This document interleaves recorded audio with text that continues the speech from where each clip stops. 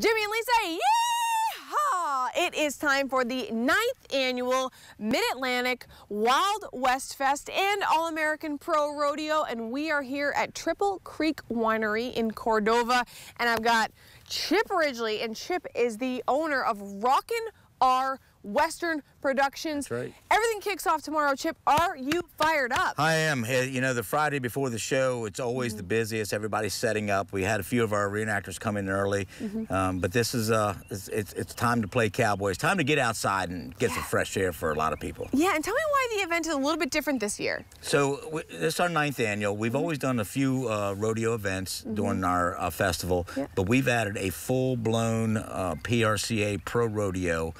First time ever, and of course it's our first time ever here at Triple Creek, so it's like a whole new weekend, but a lot of, you saw some of these cowboys back in October in Harrington, Delaware. Sure did. These are all the champions are coming back in this weekend, so it's going to be a big rodeo. This is going to be amazing. So what can people expect? I mean, there's a lot going on here. There is a lot going on. We've got all of our reenactors.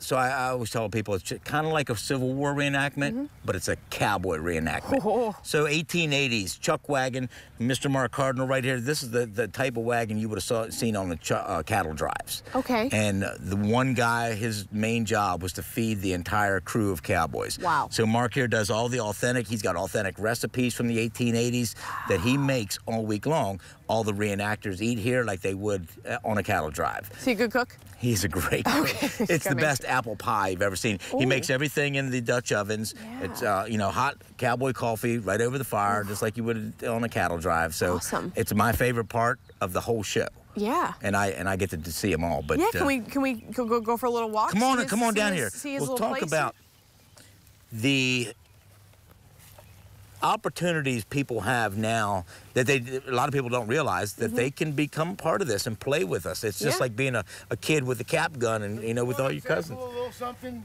Do I want to sample something? Well, the only thing I could make today because I had in the water was dry prairie chicken. Let's go. Go ahead. What should I do? Check it out. Eat some prairie chicken. What is that? Most people jump up and down. I opened really slowly. That's a freeze-dried rattlesnake. I don't want that prairie chicken. But we encourage people to come because Mark does a great demonstration of what they would have done, you know, as far as recipes and ingredients in the 1880s.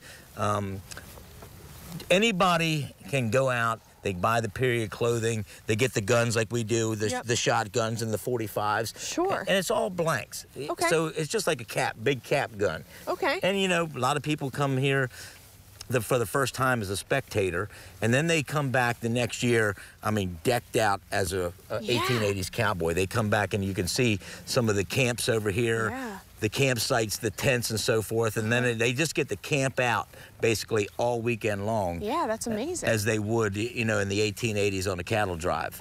But for the most part, with the rodeo being, the rodeo this year is huge. We've got a lot of contestants coming in from all over the United States. A lot of vendors are going to be here. There's going to be a lot of food. It's going to be good watching here. Yeah, and Mom can get a free glass of wine, right? Mom gets free. Well, so we were talking earlier, and a lot of moms are just ready to get outside, get some fresh air. I think the whole United States is ready to get outside and get something done. And tell me, when exactly should people come out? So we start 10 a.m. Saturday morning with the Wild West Fest, and then 7:30 for the rodeo. Perfect. 10 a.m. on Sunday, and it's going to be 4:30 for the rodeo.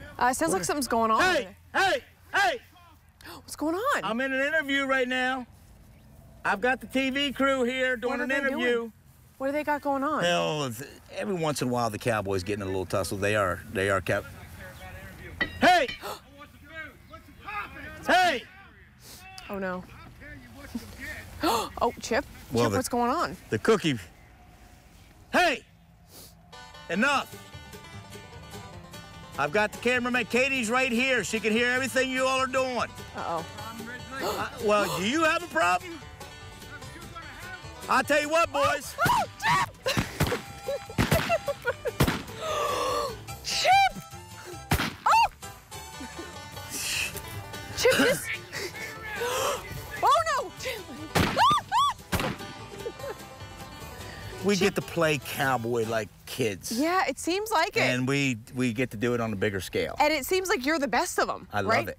This is the best part about it is gunfighting with my friends. That was so fun. I was a little terrified, I'll be honest. That was a little intense, but well, Corey was last year too. I'm glad that idea. Yeah, I'm glad I'm on your side because that didn't look like it ended well for them.